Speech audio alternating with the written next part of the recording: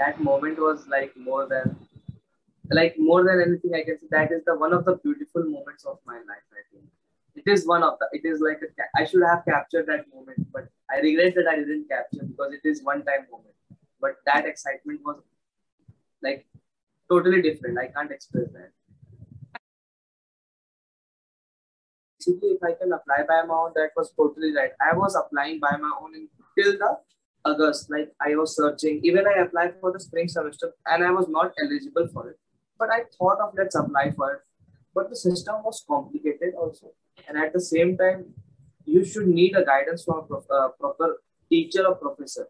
So like I was going to the website and I searched the EduCare Taiwan because every country has a consultancy. And if you're going to consultancy, you are in a safe side that someone is there to help you in that country, like if something happens, apart from the family. So I thought that let's take the consultancy, take the advice. So first I attend the webinars and I was seeing that the flow of them, like the flow was good. They were giving the right example in every time. And even they were connecting with the professors. They are bringing the professors and what professors are saying, like, because at last we will listen to the professors who are selecting us. So we have to follow them. Like if you are making anything, like if they will say SOP is most important, then we have to work hard in SOP. So like I think taking EduCare Taiwan is a good then, because if you're spending a few money and getting more opportunities and more expert advice, then it will be good. So I thought that let's go. No, don't take it as a risk. Then if it not happens, then I will regret in my life that, oh, even I was having good CGP, I didn't get it.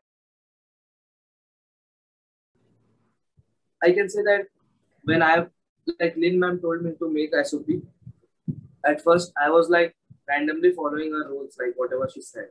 But when I read that SOP, it was like good for me at once. But when I gave to others and even to my parents, then I feel that no, there is a lot of things missing. I'm just directly showing that, yeah, I am going to there. But there was no involvement of a connection in the topics.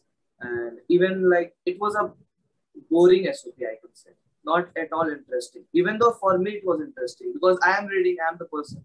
So I think she helped me to give a proper format and like some masala, something that she like in a movie how we do so that the movie should be hit. So she helped us to put some points and the genuine points which I have from my life, and she tell me to write like this. So I think SOP emails and everything which Lynn ma'am helped was better for me to take that, because if I had applied by my own, that may be boring for the professors who were evaluating, and maybe there was a chance I was not being selected. So I think taking was good. Yeah. Pressure, I was not facing a lot of pressure like other people were facing regarding the scholarship. And the second one is the consultancy which we are providing was satisfied for me. Like I was fully satisfied which they were providing.